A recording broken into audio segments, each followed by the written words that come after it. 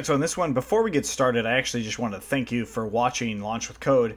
I realize that there's some things that might be a little bit of an overlap. For some of you, for others of you, everything's brand new. But all of this stuff, this code is all on our GitHub, github.com/codingforentrepreneurs/launch-with-code. So you can actually check out all the code that we're working with. And you'll be able to use it hopefully in no time. And you'll understand kind of how it works also, hopefully in no time. If you don't, that's okay, because there's plenty of other tutorials that we have that can help you learn and master Django and all the other things that we do. Also at this point, if you like these videos, I really hope that you like the actual pages or each video themselves, and then please share them with friends. We really want more people to code.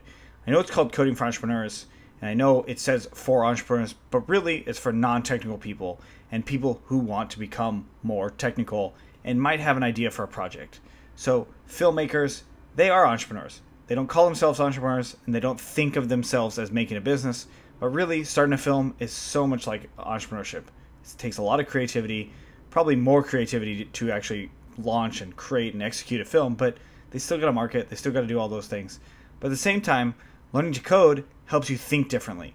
It helps you think and see the world in a little bit of a different perspective.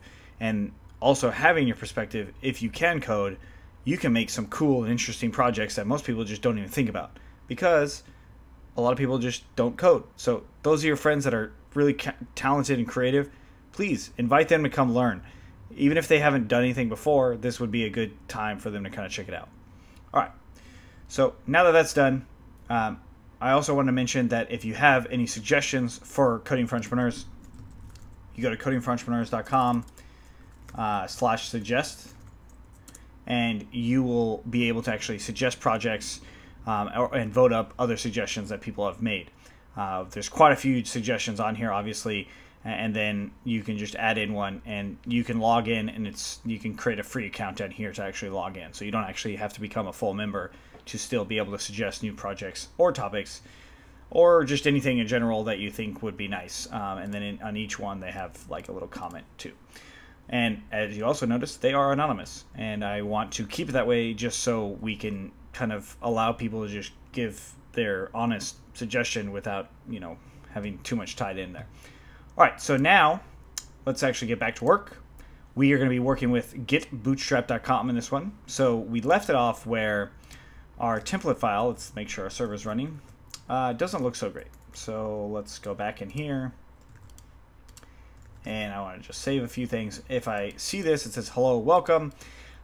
Okay, so that's all right, but I want it to look a lot nicer like Get Bootstrap. So what we're going to do is I'm going to go into our getting started here, and then there's some examples. Now you can read about all this stuff, but we're going to go off of the examples. I'm just going to jump right into the examples.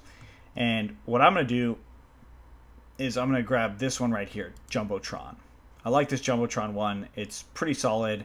And a nice thing about Bootstrap is it's responsive. So if I change the size of the browser, it changes with it. Now, I can't cover all the Bootstrap stuff, but because there's a lot to it. So what we'll do is just kind of the basics and just jump right into the coding. So I want to actually copy this page now. So there's a few ways to do it, but what I'm going to do is I'm going to right click or control click if you're on a Mac, and go to View Page Source. Another way to do it is View Developer View Source. It is going to be different on whatever browser you're on, but you just want to view the page source. If you don't know how to do it on your browser, you can also just search it, Google how to actually view the page source. But let's view the page source, and what we see here is a bunch of HTML code. So I actually want to copy the entire thing. All right, so this is probably not the fastest method to do this, but it's one that everyone can kind of understand. So I'm going to copy that. You can do control click and copy, or right click and copy, or you can hit Command C or Control C if you're on a Windows to copy it. And then I'm going to put it below what we did with our base. All right, so now we have two HTML stuff, so I actually want to get rid of this. I just wanted to keep block content, really. So I'm going to just cut that. And now we have all the HTML code. If I scroll down, I've got this nav bar here, and then I have a Jumbotron and then container, right? So it says Jumbotron, it says container. So container is going to be this bottom part, right? And you can know that by just looking, okay, it says heading, heading, heading, and there's 3 of them. Heading, heading, heading, there's 3 of them. So let's actually get rid of all of that container, everything that's in it, with the exception of the div class itself. So I'm going to make it simple on us and just delete one at a time. That way I am not confusing anybody. So I'm going from div to div, and it's underlined in Sublime Text, so it shows you kind of where it opens and where it closes. So that's how HTML works. All right, and then last but not least, this row and this comment. All right, so I put block content in there now, and we'll do something about the Jumbotron here shortly. And the nav bar, I'm going to cut and go into my templates, go to new file, save it as navbar.html, and just paste it in there. I'm not going to use it right now, but there we go. All right, so we now just have a Jumbotron and block content. So let's actually look at our page now. So if I refresh this, it's going to look a lot more like this page. Not exactly, because we got rid of that nav bar, but very similar. So if I refresh in here, uh-oh. Well, the code's there, so let's actually see what's going on. If I scroll up, this means that my CSS is not working. So if you ever see this, that's all it means. Your CSS is not working. And that also would probably mean that your JavaScript's not working too, but we'll worry about that later. For now, we'll go back into our source, and let's see why. Well, it says ... for the first style sheet. Well, this ... is a good notation if it's relative, so that means it's relative to this domain, right? So we talked about paths a little bit. This is a path that's linked to Bootstrap, but it's relative to that domain. So if I actually copied this and I put it up here, it's going to give me that right path. So if I hit enter, it gives me the right path, and it shows me the CSS. You don't have to know what this means, but this is a file that's going to make our stuff look good. If I go back, well, I can also click on this. It's going to take me to that same page. But all that's doing, the ... makes it relative to whatever page it's on. Right? So that also might be an error that you might see. Now, this one, on the other hand, is not going to be relative. Or, excuse me, it's also relative still. It's relative to that page as well. But it's not going back any folders, right? So, like as we see here, it's not going back. Now, if it had just a slash on the front, that would mean that it would go to the home page. But you could click on it to see like where they're going and stuff like that. So what I'm going to do is I'm just going to copy the link address, and then replace it where it is. This is how we're going to do it now. This is not how we're going to do it long term, but this is how we'll do it now, just so we can get things working. And if you already kind of know what to do for the CSS stuff in Django, you can go ahead and pause and then just come back in a little while. All right, so paste this. So I'm just copying all of their stuff. Oh, there's one more that I need, which is this one right here. And I'm just going to paste it at the top there. Copy that. Paste this one out. And it's commented out. That's why it's doing that, but it's for Internet Explorer 9. For those users that have it, we do still want to give them some support. All right, so I'll go back.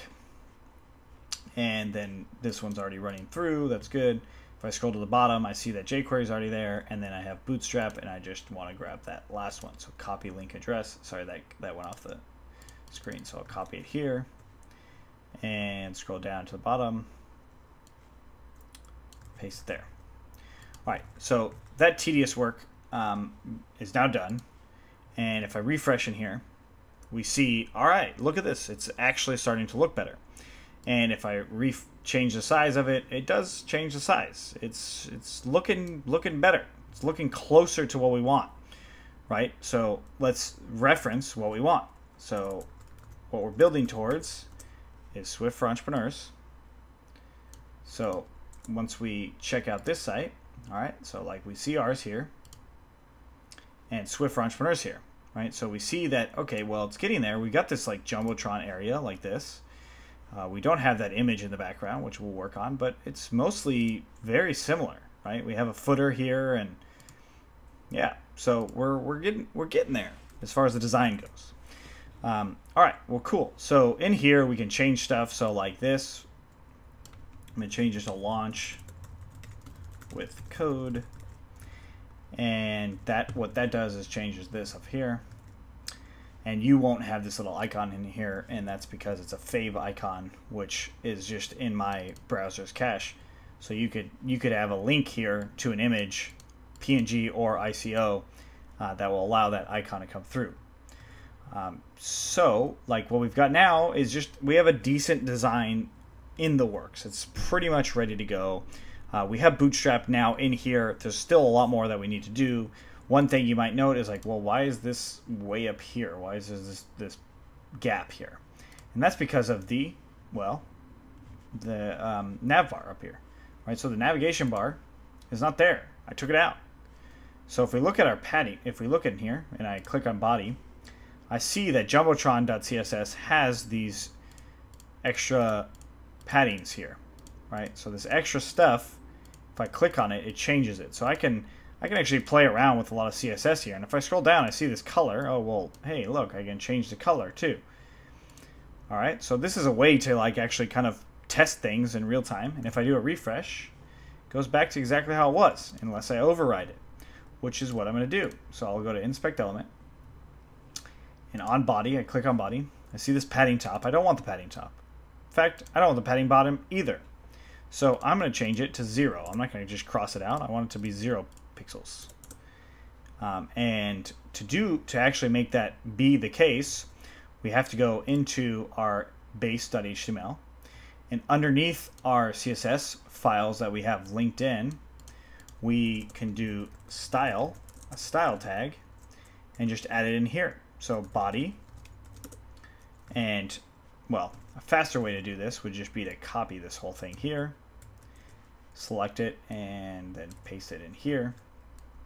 And if I select it and hit tab, it'll tab it in. All right, so this will allow us to have that actually working. So if I refresh now, there it is. And if we see in here, we have our body styles, and if I uncomment them, the jumbotron.css takes over. So it's actually, what the browser is doing is reading from left to right to the bottom, and it's seeing that this new style is there, and it changes it.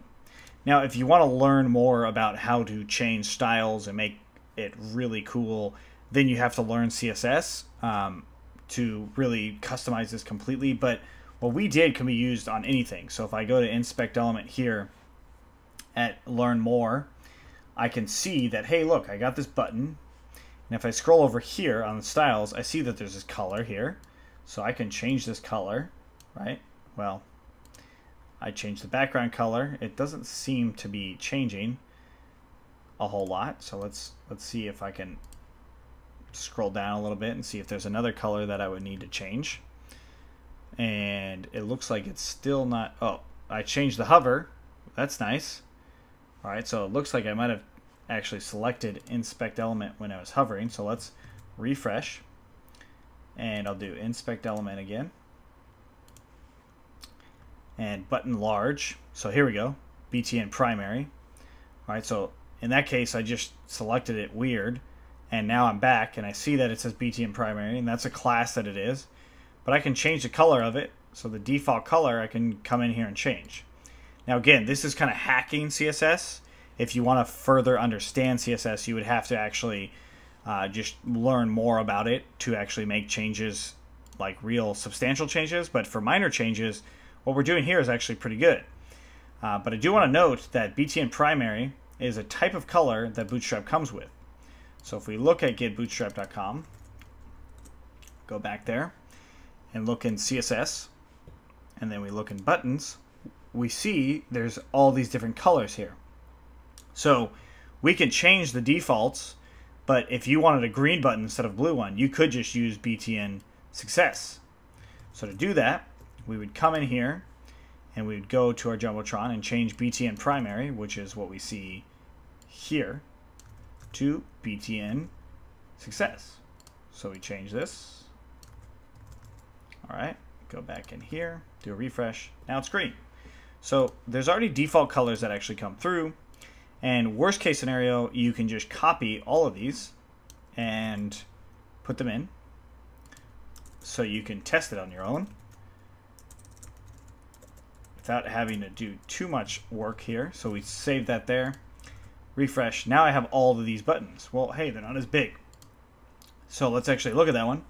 Oh, well, we'll see BTN-LG. Well, these don't have BTN-LG, so let's add that. Ah, cool. Makes them bigger. That's what that does. All right, so you can play around with that, and that's true for all types of components inside of Bootstrap. Right? They'll give you code, so you can actually play around with it. Here's sizes, right? And you see the colors are there, and BTN is signifying that it's actually a class, so you need to have BTN to make it a button. And then it has some other stuff. So when you press it, when you have it as an anchor active tag, like so it's already pressed, you have it disabled, all types of stuff. Again, Bootstrap has a lot of things to it, so we're not going to cover anymore really. That's pretty much it. I mean, I will cover things that are necessary, but that's pretty much it when it comes to Bootstrap. So if you want to learn more, definitely check out some of our other classes, because we do go into more with Bootstrap there. All right, so for now, I'm going to delete all these buttons. Just get rid of them. And we'll keep it like this. And that's it.